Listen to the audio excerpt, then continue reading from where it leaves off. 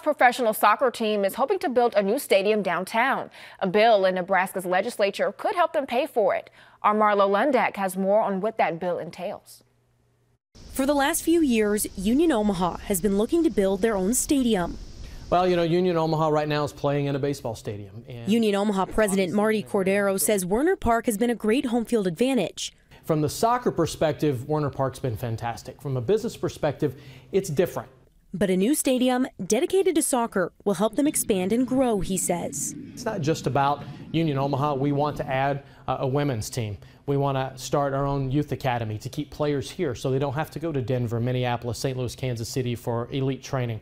The estimated cost of building a new 10,000-seat stadium is about $100 million. A feasibility study shows it would be best suited just north of downtown.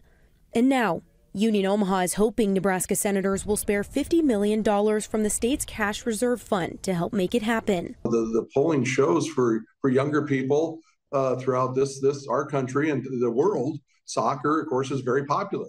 State Senator Mike McDonald introduced LB 621, which would do just that. If the bill passes, Union Omaha would have to match that $50 million grant.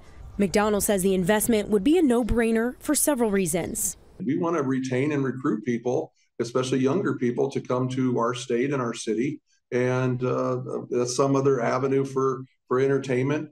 And we think it's a good investment because the numbers show that the projections of the people that would take advantage of that and the revenue could bring in would really be positive for our state and our city. The project would create 225 new construction jobs, and when complete, the stadium would employ nearly 200 people.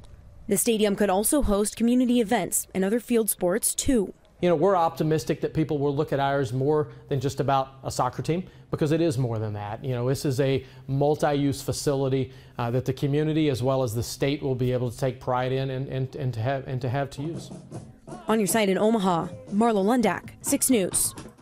The bill went before committee on Monday, and Senator McDonald tells 6 News he's hopeful it'll make it to the House floor.